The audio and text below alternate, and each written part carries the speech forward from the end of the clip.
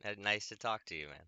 Well, likewise, and I'm the dullest one on this phone, so give me 30 seconds, Nathan, and where you been the last 50 years? Oh, well, I'm actually a new fan myself. I'm actually only 20 years old. Well, nice. Well, welcome to the clan. Yeah. As you know, most of the demographics are 55, 57, 52 to 60, something like that. Yeah, I'm Uh, definitely in the younger crowd, yeah. and how did you come about it, or bump into it, or see it? Well, when I was a kid, probably like 2009, I saw they were still airing reruns of it on TV. So I Nice. just like most children in the 80s or 90s, just saw some reruns and it's stuck with me ever since. Sure. Pretty good. Well, it's amazing. It's interesting, as the entertainment says, the kind of legs that show has. And, it's pretty interesting to me. It then appeals to whole different generations as they come along. What I'm just curious. I have no idea. Different mediums on TV. Was it one of the cable, or the we used to call it cable? I'm not sure what they call them now. Like a Roku or like a Netflix. Couldn't be Netflix. Oh yeah, no, Or it was so far back in the day that yeah, it wasn't a streaming service. It was a regular TV network. I forgot. I think it was like Me TV or oh, sure, I see. Right. it was one of those, yeah. Yeah, pretty good. All right. Well, enough of my questions. But no, yeah, I'm just happy to be talking to you. This is great. Well, fire away, because nothing out here in California. Nobody needs me here at 7 o'clock, so I got plenty of time. Well, I am honored and I appreciate your time. Sure, no, of course. And well, yeah. So if you want to just start, where were you at in your life in 1976 before Land of the Lost? Yes, sir. So I was one of several USC basketball players. I was in the third season, so I was the third group of SC basketball players that became Sleestaks, along with a couple UCLA basketball players across town. David Greenwood was just before me. He was a UCLA player. And the interesting sidebar you might know about Sleestaks is that some of them, and most actually, went on to play professional basketball. Yes. John Lambert, I don't know if you've known of John before. Are you aware of some of the different Sleestak names necessarily? Yeah. Well, I know that there was Cleveland Porter. He played in season 3 alongside you, and then there was also Bill Lambier, I believe. Yeah, he's probably our most famous Sleestak because of his Detroit Piston. Yeah, I was gonna say I think he was the most successful in the NBA. Right. And number two, right behind him, would have been John Lambert that you saw in that photo. Yeah, yeah. John was a Cleveland Cavalier and a Dallas Maverick, and maybe it was San Antonio. So he had a pretty good run, NBA run, as well. And then David Greenwood went away as he was a Chicago Bull. David was the UCLA player.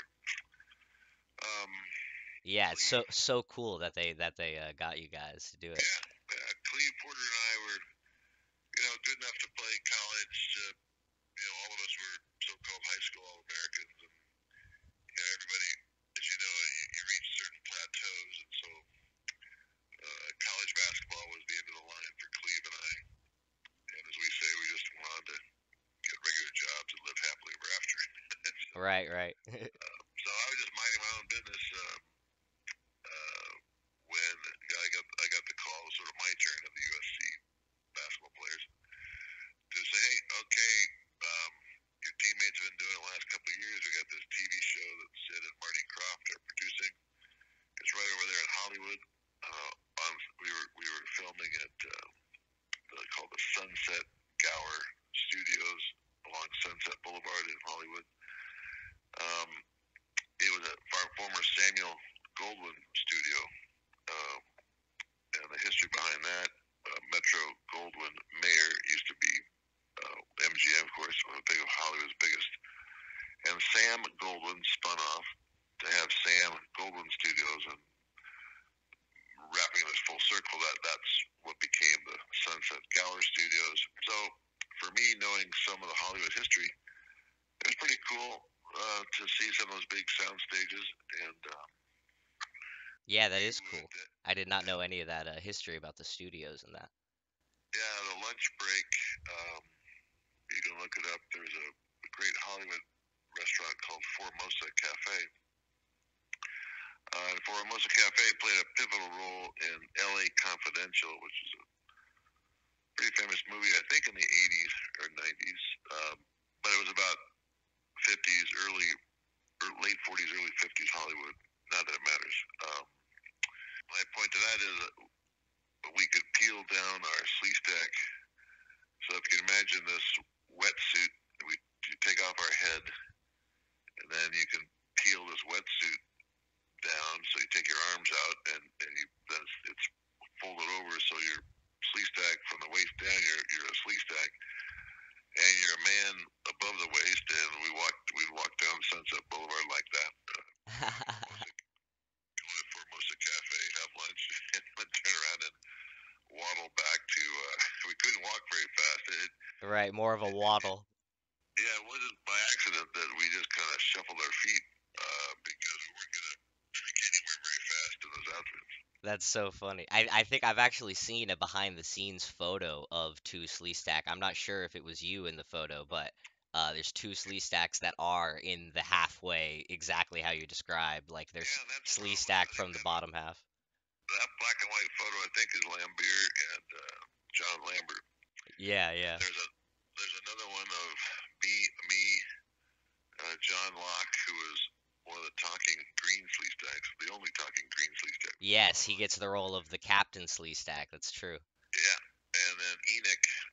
So it's a pretty cool picture to have Enoch, John Lawson, and myself were a half in that half Sleestak outfit.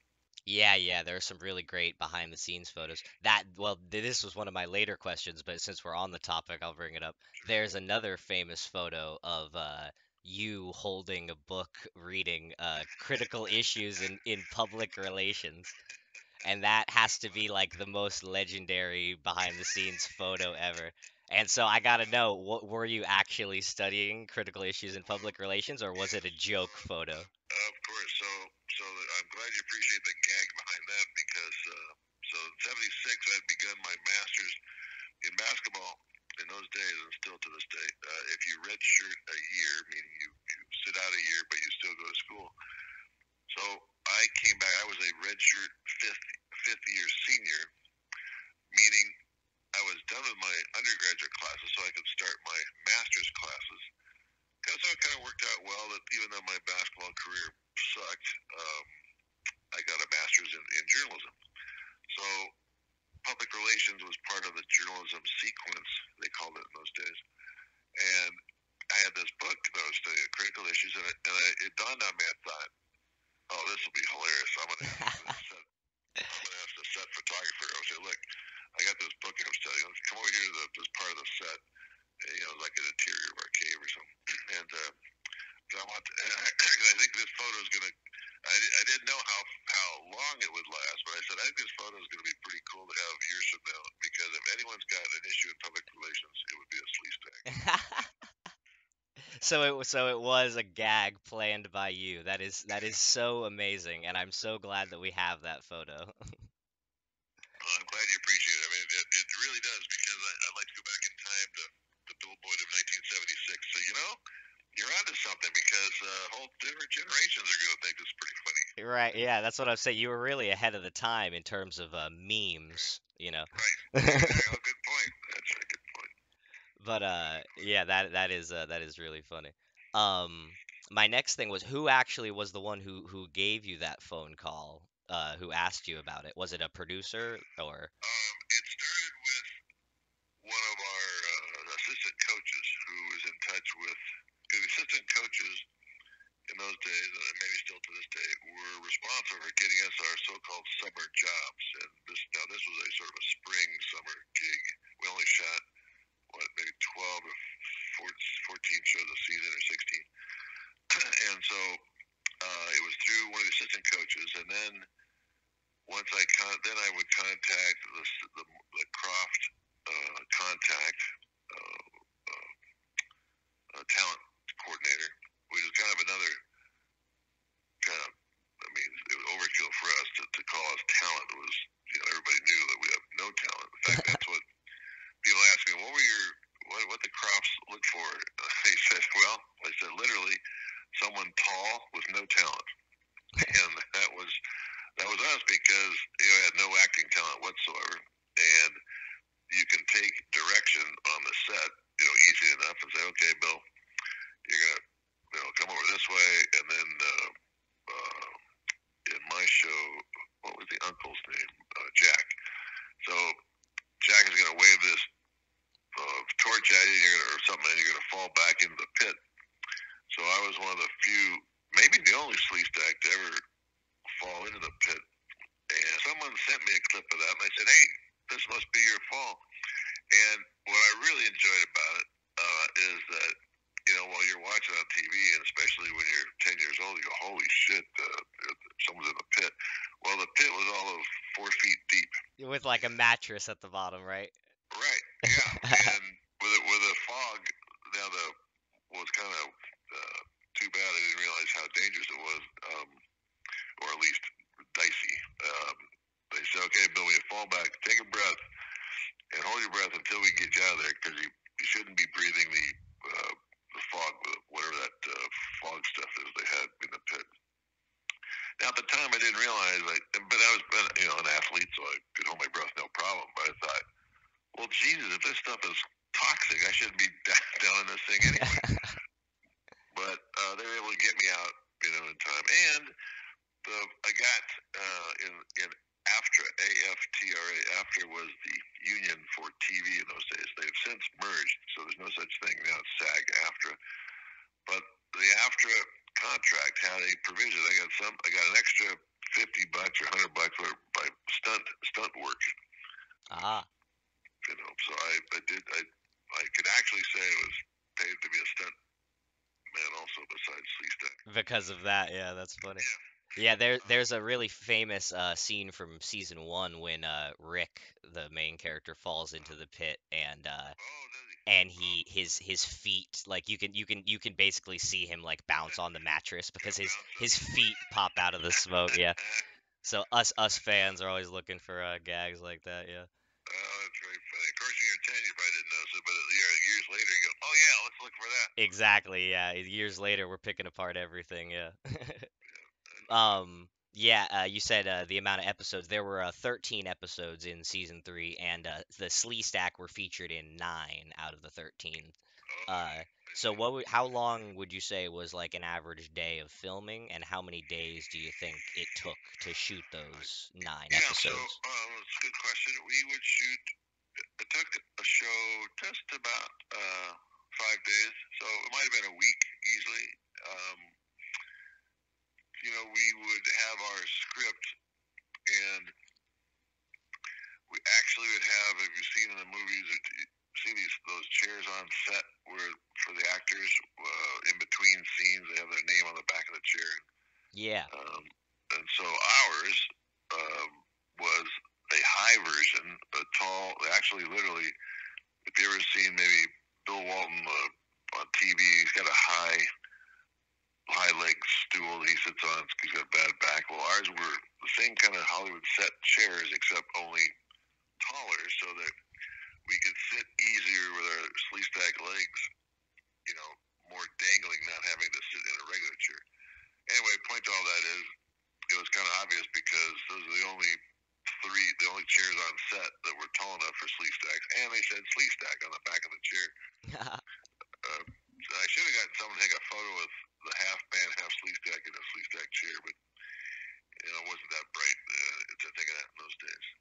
Right, but also you don't think about how much you don't realize 50 years later people are gonna be loving Yeah, it. and it was really interesting to be truly a witness to history, because there we were, just college kids, and we knew enough to understand. Oh, it's pretty interesting because the real actors, Wesley Urie, he was on daytime television, Days of Our Lives, I think, or one of Yep, yep. soap operas. And here real actors, and we're just, we want to stay out of the way, but we also enjoyed watching, the behind the scenes, the cameraman, the director, the assistant director, and then, quiet on the set, and, we're going, oh shit, this is real Hollywood. Yeah, we knew enough to know that we knew nothing about the business, but being athletes, we were used to taking instruction and executing a direction, so it was like, okay, well, that's easy enough. Right, right. So it was about 5 days a show. Um, so that made sense because our summer jobs were usually 8 to 12 weeks. So it made sense that was in the old days, in the NCAA, you could not work during the season. Now with NIL and name, image, likeness, and all, I mean, athletes are getting just so many more dollars than we ever dreamed of back in the 70s. That is true.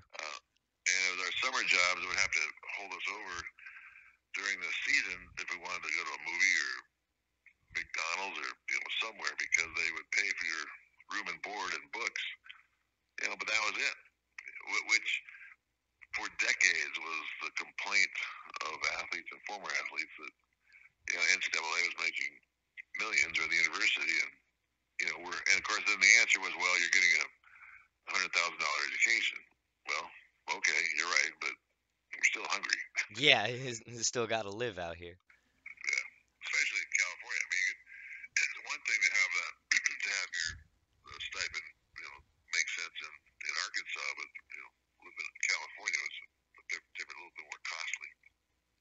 Right. Well, that leads perfectly to my next question. You said you were paid a little bonus, $5,000 for a stunt. Do you remember how much you were paid just in general for your time? Yeah, I think it might have been, I think 200 times 1800 or 2200 sounds right for the whole for the season I did, which might have been $200 a show maybe, and that was like minimum AFTRA union wage kind of stuff.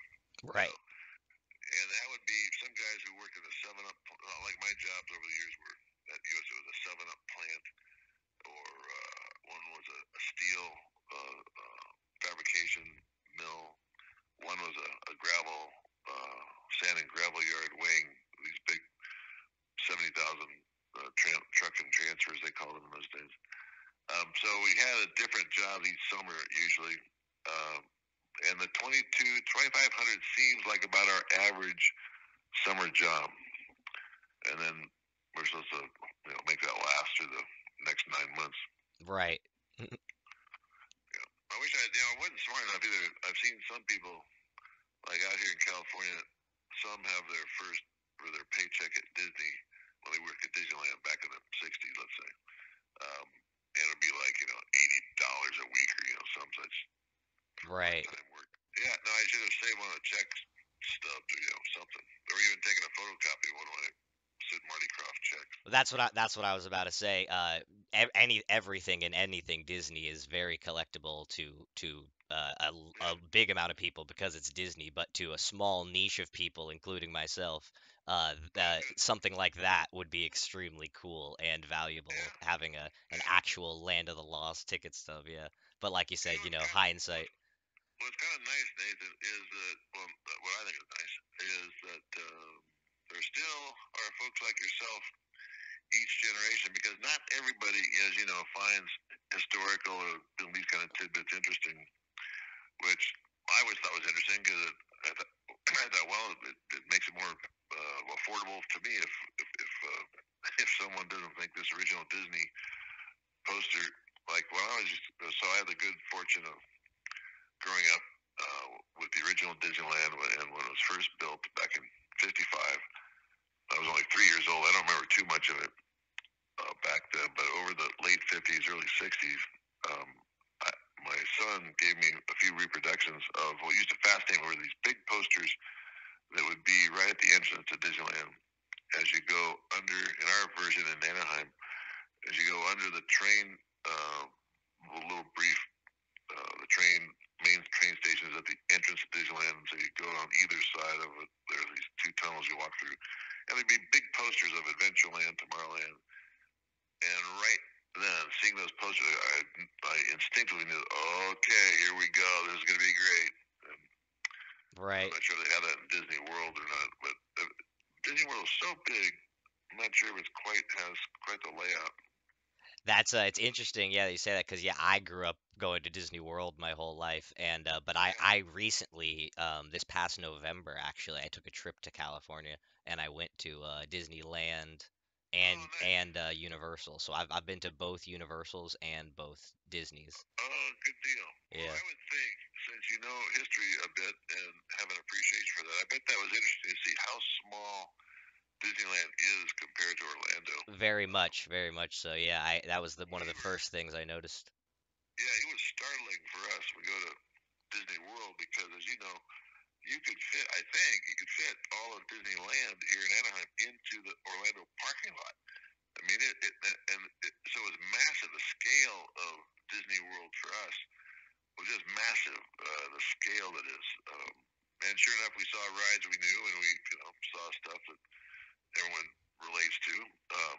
But the size of it was Yeah. just startling. And to this day, um, we don't have grandkids yet, but I'll go with young kids, friends of ours.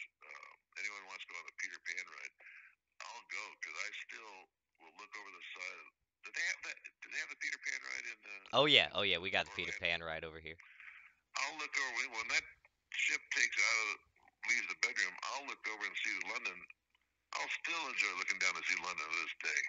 Oh yeah, no, yeah, it's great. Knowing very, knowing very good, well, it's not London, but to me, I go right back to 1957. I was gonna say, yeah, There's it's that London. childhood nostalgia. Yeah, Yeah, of course. definitely. Speaking of theme parks, did you know that Sid and Marty Krofft had a theme park? No, I can see where that would make sense. It was Is it in? extremely short-lived. It was in Atlanta, Georgia. It was called The World of Sid and Marty Krofft, and it was an entirely indoor amusement park. It was this like Oh, huge building that they like bought, and it was only in operation for like a year and a half or something. And but yeah, kids in the 70s or like early 80s, whenever it was, who went to that in Georgia, have like you know, really fond memories of it. as knowing what you know and having been to both, and just instinctively, you know that it's got to be so much more. And again, I'm sure even more than they bargained for. The logistics of a theme park are just immense, Yeah. and I'm sure that's why it was short lived. It's like, well, no, I think we're better off lending our characters to a few. I'm sure they had some agreements with other parks where they lend the crop character, whether it be Puff and Puff stuff. What do they call it? Yeah, Puff and Puff and stuff. Stuff, Yeah. or other characters, to other theme parks. Yeah, I know that they were definitely in association with Six Flags back in Yeah, the day. that would make sense. Because It do you was know interesting. Lidsville? Which one? Lidsville? Just by name. Yeah, I'm not sure it's what that. another crop show. Yeah, everybody is hats. Yeah, but that show, the intro theme song takes place. It was like shot at Six Flags. Oh, sure. I think what it reminds me, speaking of the crops, they were one of the first to use the green, what we call the green screen, which later now, whether it be Avatar or whatever movies, rely so much on the green screen technique of, you can shoot a character, but behind the environment behind them is a green screen, but they can superimpose any background, and that's what Sid Mycroft did in getting Will and Holly and us, everybody, in the land of the lost, and when the dinosaurs were behind us, we didn't see anything. We always saw the green screen behind us Right. when we shot it. Yeah, it was they were pioneers in that field. It was called chroma key in the Oh yeah, 70s. chroma key, right, right. Yeah, yeah, that is one of the many things that made the show so unique. And that was another thing I was going to say. Did you know? I know you said you had heard about the show, from other groups of your fellow basketball players being Right. asked to play it in previous years. But had you heard of it outside of that? Like, had you seen it on TV or heard people talking about it? No, we had to. That's sort of the shame of the only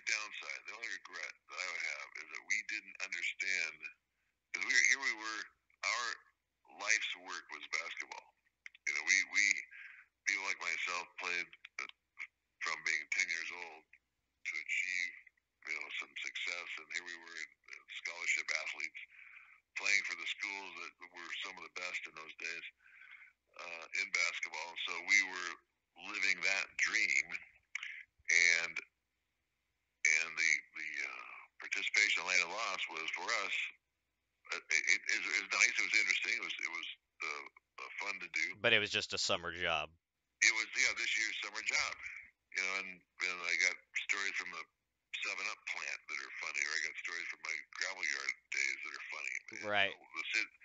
so Land of the Lost was one more, very interesting. And Kathy Coleman, she was nice, and Wesley was nice, and Chaka, couldn't be better. Everyone's. I forgot Chaka's name. You'll That know. would be Philip Paley. Yeah, Philip. All great people. Um, but it was like, okay, well, see you later. Now, John Lambert did stay in touch with Kathy a little bit, and now we're back in touch with Kathy and Wes because there's a great show, the only show that had those characters and Sleestaks was one in Milwaukee about 3 years ago, 3 or 4, maybe 4 years ago now. And there were people that drove up, and I've got to point to the story in just a minute.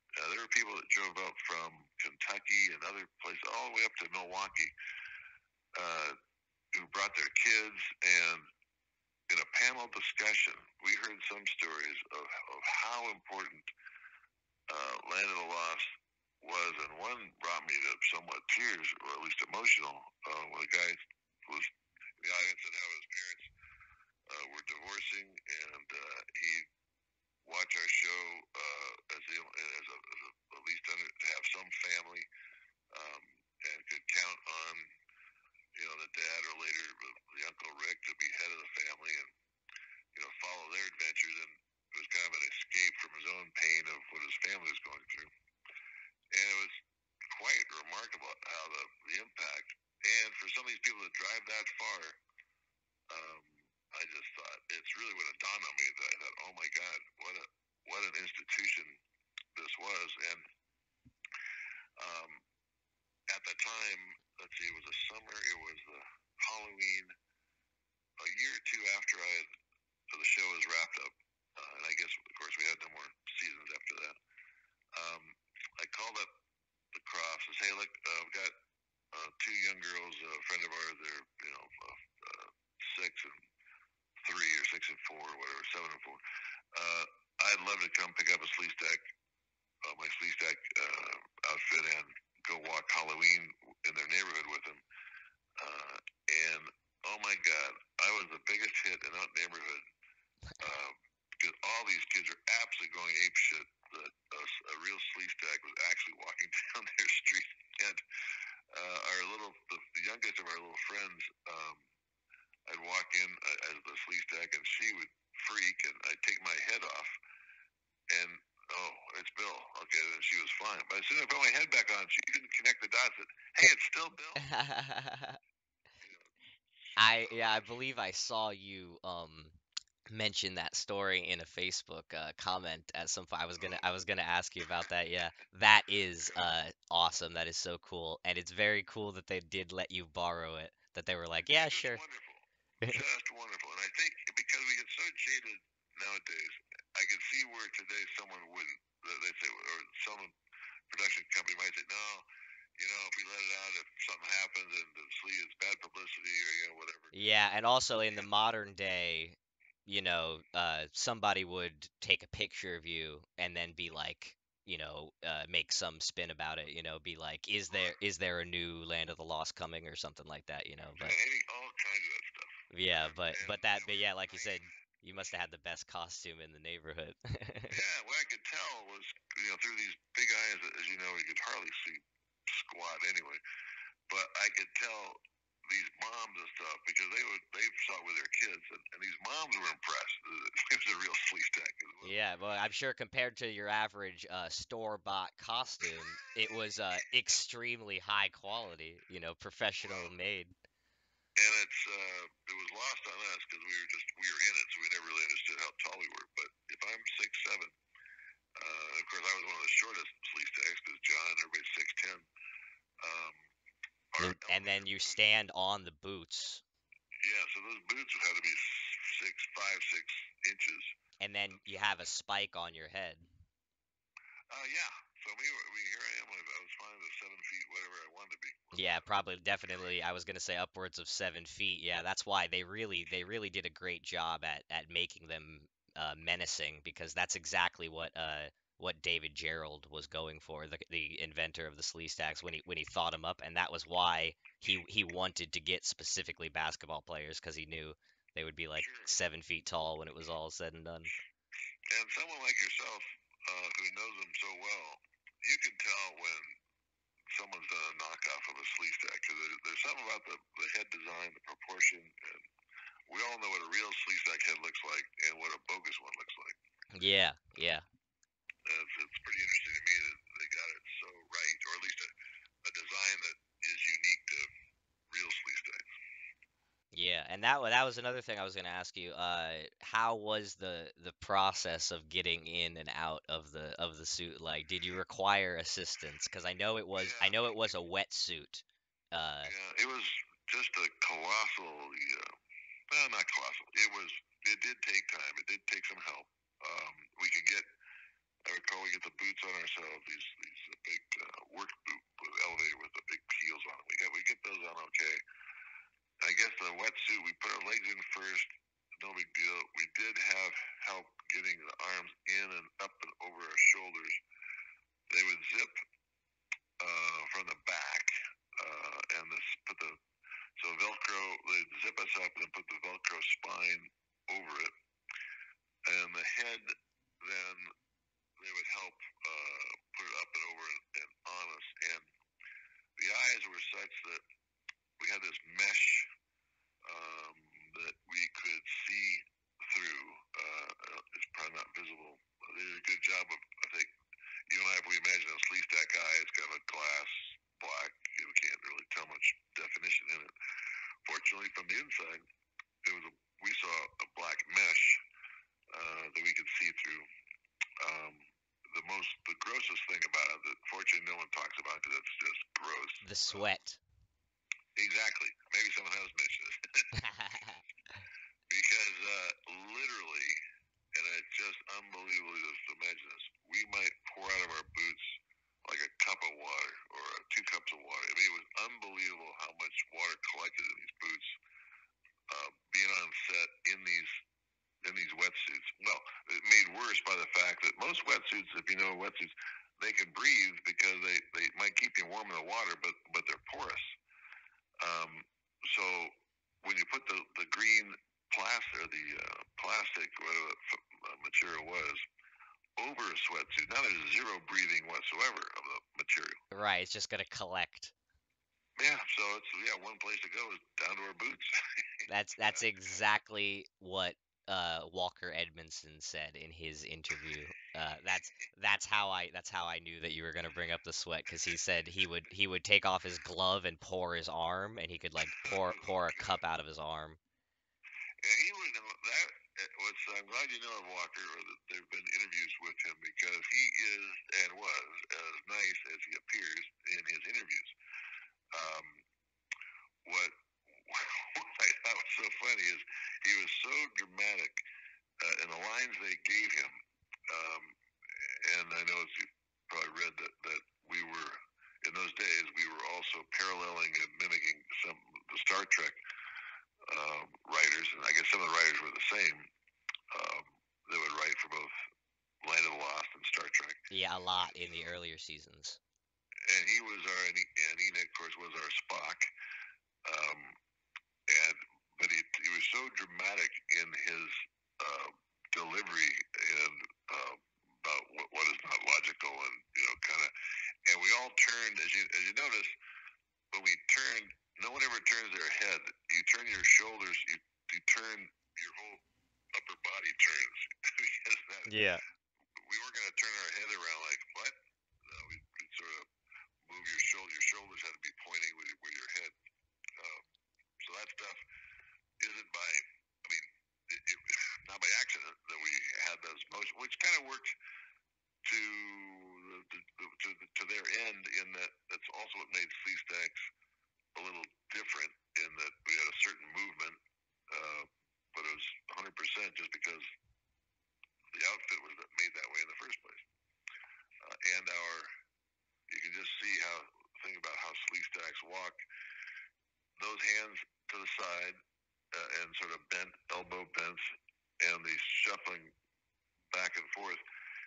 was sort of easier because you never see, you know, as you think about Sleestak, you never really see them picking up their feet, you know, walking like normal folk. Um, it's always mostly that slide step, That but it's just Sleestak easier. shuffle. Yeah, it's just easier in that outfit. And you probably know, since you know a lot about this stuff, we never heard what we sounded like. All of that was always dubbed over. So that, you know, when people said, "Can you still make the Sleestak sound?" And I, at this point, a few folks I'm sure in Milwaukee say, "Well, we never made a sound." So Yeah. all that you hear, what you would hear off camera, and start to get anxious, like, "Oh shit, there's Sleestaks in the area." Um, you know, we couldn't hear on set. Right. Yeah, I've often wondered how they made that sound, if it was just a guy making the noise, Yeah, but it yeah. sounds to me it was definitely in a sound effects lab or studio that, because you and I can hear it in our heads. I don't know how to. It kind of sounds like a pressure valve, like yeah, it's Right, like but like right, yeah, exactly. So, you know, I would have to do that in the show. So sorry. I can try and give it a shot, but it's not the real sleep sound. Right, yeah. People might think that because Walker Edmondson, actually, he was the only out of the Sleestak. Enoch was the only one that actually did do live, like his lines were recorded in the thing, because he had a microphone set up where there was a little mic like taped on his nose, down the bridge of his nose, so Oh, that makes sense. so Yeah. he was able to actually give his lines, because Enoch was talking all the time. He had to actually give his lines, and What they made the interesting decision to not dub over his lines. They were recorded like sure. live in the scene. Do you recall what was the story behind why John Locke? Why could a green, all of a sudden, one of the green sleeve stacks could talk? How did Yeah, that come well, about? there wasn't really an in-universe reason given. It was because season 3 just came with a lot of changes, Season Yeah, if you look at the original series, it's really season 1 and 2, and then yes, season 3, because like the biggest reason was a bunch of the writers changed, so the overall tone of the season is a lot yeah, different. And the biggest thing being, they made the Slee Stack more offensive with their attacking, and they decided to make one of the Sleestak be the Sleestak leader, and they decided to make him okay, able to talk, and that was John Locke. got it. Well, they all take themselves so seriously, and John is almost Shakespearean type when they were doing. You can tell. Yeah, I thought to myself, "Oh my God, guys, you have a lizard outfit on. This is not Shakespeare." But they like their craft, and they do a good job of their work. Speaking of just more active, um, did you ever see? I think there's a famous clip.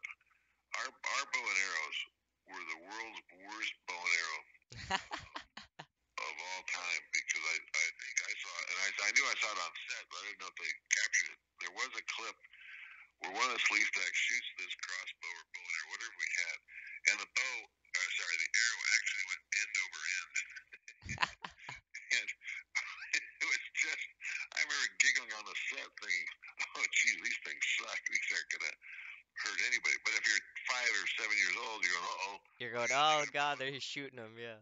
Now they got a crossbow. Now we're really screwed." You know? That is so. Yeah, they look more like slingshots made for like kids. Yeah. Oh God, they were awful. And They were it's a just common joke amongst fans how terrible shot the Sleestak are.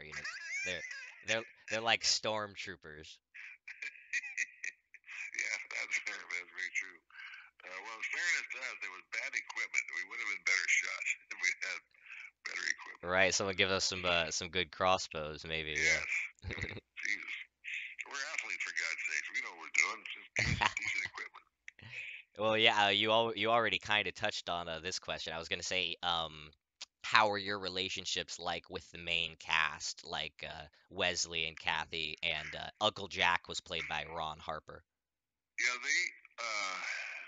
to say the word indulged us might sound too disconnected.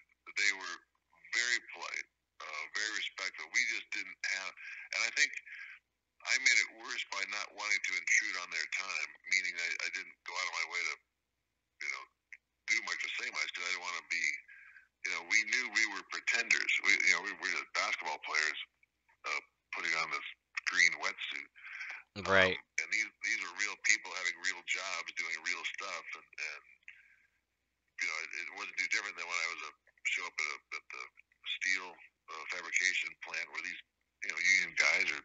That's what they do for 40 years in the steel fabrication. There wasn't a steel mill per se, so we weren't manufacturing steel, but we were assembling and for distribution different cold rolled steel they call it, putting it on trucks. And so these are guys who have been doing this for 40 years, and we're coming in as 20-year-old kids like, hi, here we are for the summer. How are you? Right. So we were always respectful that we were coming into situations that were real careers for other people. Um, so I think having that in my mind, I wasn't as outgoing as I would have liked, should have been, or could have been. John Lambert was, and that's why he and Kathy stayed in touch over the years. And John coincidentally was in the photo I sent you a little while ago. Yeah, that's so Um, cool that you guys happen to be yeah, getting together right when I started talking to you. yeah. Um, but I really am blessed that for the Milwaukee show, and I keep mentioning that because it's the only I've done two shows. They don't get, and understandably so. Sleestaks don't show up to many shows because no one really. I mean, when I say no one cares, meaning that no one really connects the dots. That that's a Sleestak. Right. I mean, it's harder for people. Your face wasn't on screen, so. Right. If it wasn't for the credits, I mean, who the hell knows who's in that mask? There are a lot of things from the 70s and early media like that where the people weren't credited, where we don't know who the people inside of the masks are, so yeah, it's we are lucky to know that information. And I've got something somewhere when someone sent me a YouTube of one of our shows on season three, and actually took a screenshot of Bill Boyd, Cleveland Porter. We show up on one of the credits, one of the, as a screen to ourselves, which was like, oh, okay, take a screenshot of that. There I am. Yeah, yeah, the Crofts were good about giving credit to the because a lot of Croft shows featured people in full body costume, like Puff and Right. stuff and all that. So yeah, they were better than a lot of people back then about giving credit. And so getting to see Wes and Kathy and Philip in those at that show, and then and then we stayed in touch, and Philip had a fascinating hobby. I got to talk to him. Well, I guess I only started talking to him after I was on Facebook and saw that he would raise some caterpillars into these gorgeous monarch butterflies. Um, and I told him that is the most eclectic, interesting hobby I've ever seen. And it was just fantastic. I mean, so getting to know, and he's a paralegal in Century City. It's a part of Los Angeles out here. Um, they're all living normal lives. Wesley, I guess Wes and Kathy do quite a bit, a little more than Philip, getting out to different shows around the country. Have they been through Florida? Have you met them on They any have. shows? I don't believe they've had a convention in Florida. Most of the conventions are in the West Coast, but a lot of it is like fans doing the legwork. Like I've seen, I follow all of them closely. So Wesley like asks us fans to reach out to promoters to Yeah, try to set sure. stuff up, and so I've done that with multiple different Florida promoters because Oh, I good. know that if they came, people would come. I know that there's a big support down here, for Yeah. lots of people that loved 70s TV, yeah. But It would seem a good idea in populated like Florida. I mean, you and I instinctively just know that. Well, we probably wouldn't have it in Montana because there's just the population density is so sparse. But Florida, any of those big population states who have, and the demographics are pretty interesting. That it's going to be people, the original watchers, and then the decades after that of everyone who stumbles into it when exactly they're like younger. me, yeah, I'm a second Yeah. generation watcher. Well, it might be if we Oh yeah, if we definitely. figure, if you figure those 55, 60-year-olds are the first. But you said you had been to two conventions before? Yeah. So the Milwaukee one. no, so the Milwaukee, there's one in L.A. that we did, and those are the only two official ones. I went out to Vegas to say hi to Kathy and Wes once. They did a Star Trek convention, and we're there as a side booth, and I just saw them at a separate reception they had at a local restaurant for Land of the Lost, types. Um, but they couldn't have been any nicer, and it's really it's fun. As we had dinner out there in Milwaukee after one night of the show, and I said it's really too bad. It's kind of fun though after 50 years. No, no, not quite yet 50 years. 45, whatever it was. To all those decades ago, and I'll be back again. Yeah, that's cool that you've gotten to meet them. Yeah, I definitely need to make a pilgrimage to a cast meetup soon. That'll be great because Well, I they're think that so you know so nice. It's much so about it, cool how much they're especially connected. since especially since you know so much about it. There's some it would be lost on some who don't know as much as you do. So there's a pretty wide swing of fans that casually say, "Oh yeah, I watched it once," or folks like yourself that are going to know more than most about the show. Right. Yeah, I'm definitely I like to think I'm in the top percentile in terms of obsessed. Yeah, yeah. Well, and I ain't go out of my way. I'm happy to do it because I'm going to find. There's some things that Milwaukee show printed that I'll send to you that were like a playing card of Sleestaks. Or no, I mean like a baseball card, whatever kind of souvenir card I'm trying to say. Oh, is it the one where it's the is it the little baseball card of Yes, right. the picture of you holding the book Yeah, do you have those? and you signed it?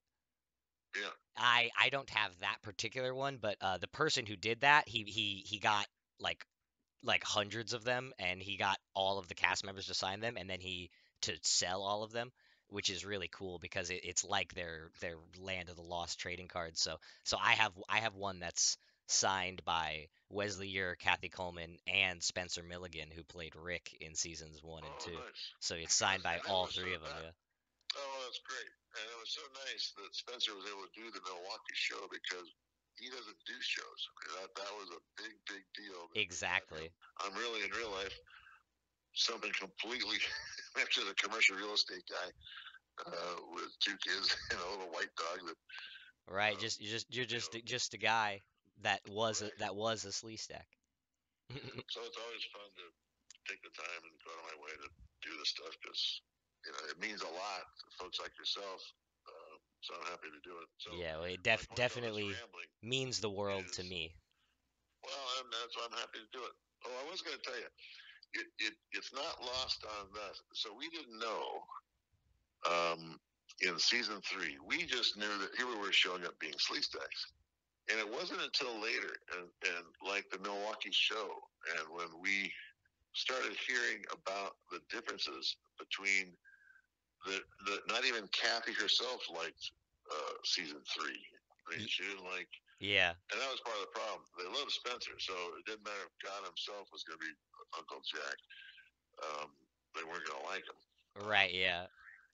And we had no idea that the writing sucked compared to the first season 1 and 2. Um, and sucked was too critical, but That it's you know so that is not too critical.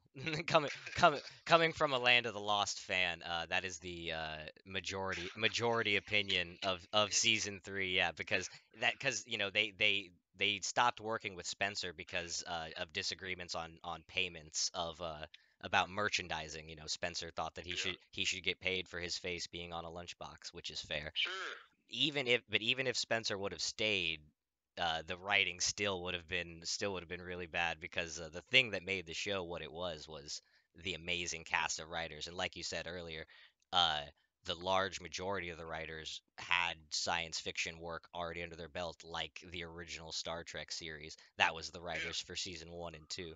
So yeah, it was a So it combination of became the lack of writers and a lack of Spencer Milligan for the season three. yeah, and so it became one of now we're kind of sheepish about it in a way that because now I know the difference between you were season three versus versus season one and two. I used to think we were all one big happy Sleestak family, but now Yeah. it's like Yeah, you and Cleve were in season three. Oh there's yes, a little bit of a line there, but no, but no, to still be part of that history is still amazing. because the more I think about it, and those some of those shows were memorable because they were so to me being on set because whether it be the abominable snowman or the guy that lands in the balloon or some weird script writing that I thought, oh, that's kind of interesting. Um, not realizing it was so radically different than previous. Because none of us, that's the other thing too. None of us watched the show. We had no idea. Right. We were in college, so we're in college. You're not about to get up Saturday morning and watch, a kids show. Um, and it just never dawned on us that hey, we could be watching the show as well. We just Yeah, it and that's seemed kind of weird. interesting because it was so successful, the show, but it does make sense that you wouldn't have seen it because you were in college, like you said. But one of the first moments that you realized how popular it was must have been that Halloween, right?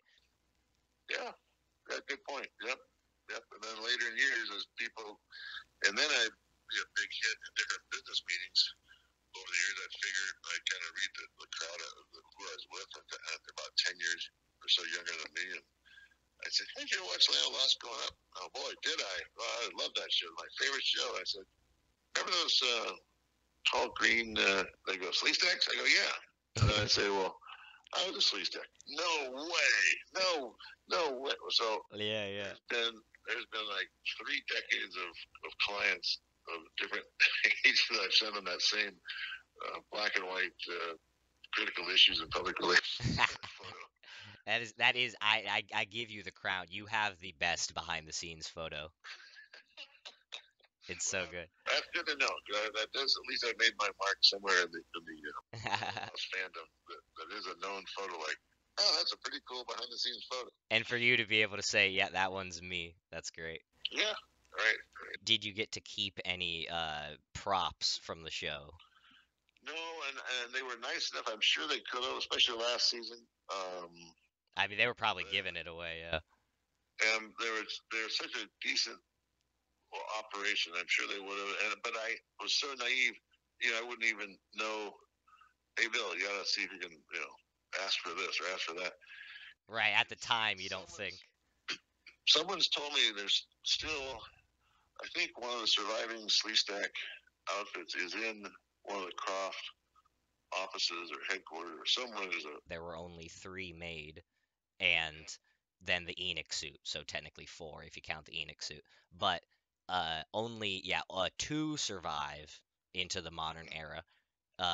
There was three. The third one was believed to have been destroyed after it was there. One of them was used in an episode of the A Team in uh, oh, in like uh, 1984. They used a Sleestak yeah, suit in that episode, and it's believed to have been destroyed after its use in that episode because of damage it took.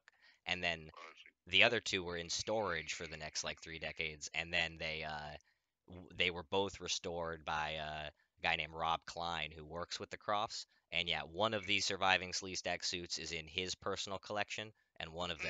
one of them is in the Crofts office Oh, on nice. display. Yeah. Well, it's nice that people know where those are. That's good. And that was about. I'm not kidding. We were so I was about 220 pounds then, 215, and now 260. No, 250. What the hell am I? 230? No, 230. 240. Well, anyway, the point is about 20 pounds ago or 30 pounds ago. So a lot of us, it'd be a bit snug to put those back on. Right, yeah. If you had to reprise your roles. Do you think if there was a new Land of the Lost production and you were called upon, would you be down to get back in the suit? We'd enjoy it, but but here's when I say this out loud, it's going to be a reality right smack in my face. I'm 70 years old, so every at some point, all of us grow up, and there's got to be somebody 25 or 20 like I was, or 23 that would fit better, move better, with my mobility.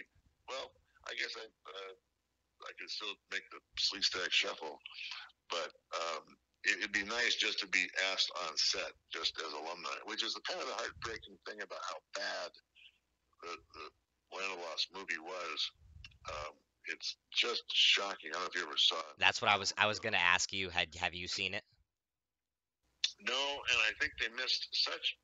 There's such a market they missed, which I knew they were trying to go for because they knew that it was a big hit and still popular. But it was done so poorly. I'm just startled at how the writing and not to include.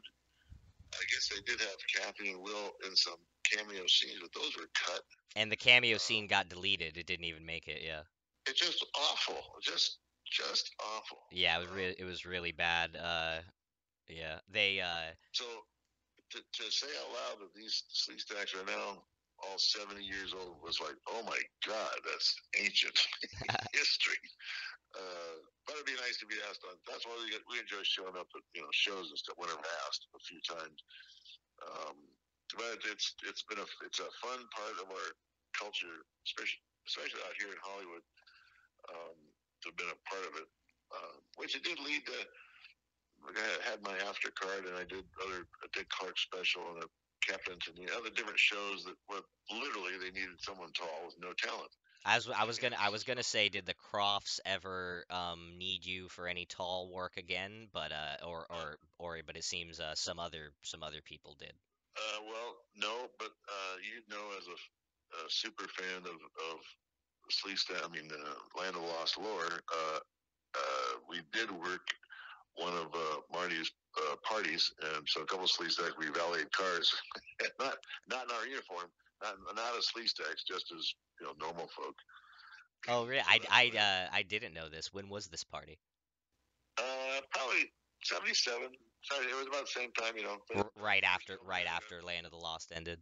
Yeah, and they needed a few guys to park cars. They go, hey, let's call a couple of our Sleestaks. Yeah, So that's funny, yeah. And yeah. also, was it it was the Halloween of '77 when you Uh, borrowed it? let's be specific. So I was no, so it was 70 Halloween of 78. Right, I was gonna say, if Um, not '77, it must be '78, yeah, if it was yeah, just it was right Halloween of after. 70 because I know that I was living in Manhattan Beach with my wife who just gotten married in September. So that October, and we said, hey, maybe our flower girls, because these girls were our flower girls at our wedding, uh, maybe we'd like to trick or treat with a Sleestak. So it was a big surprise to them. They had no idea. My wife rings their doorbell, and I show up in the doorway, and the one freaked, and the other one thought it was pretty cool. Um, and the young one, and when I took my head off, she was fine, like I said. And so even I was in the same living room. I put my head back on, and she went ape shit again. So Hey, those Sleestak yes, are creepy though. And yeah, I haven't seen the movie either. It's something I want to watch the movie and like film my reaction, because I yeah, because I know I'm gonna be so disappointed about it. yeah, and I purposely that's why I don't because I don't want to. I'm just sorry that it's out there, and don't even want to give it the acknowledgement of watching it. It just Right, yeah. I know I keep saying this, but you're one demographic, and you got two or three other generations ahead of you. We've been fun to talk to. But yeah, thank you so much for your time. Thanks for your time. It's always I really appreciate your time. I'm glad there are folks out there like yourself. Oh yeah, man, and thank you so much. Again, I cannot tell you how much you made a young fan's dream come true. Good. Very good. Anytime you think of something or need something, always let me know. Not a problem. All right, thank you so much, man. You have a All have a right. great one. Talk to you again. Thanks.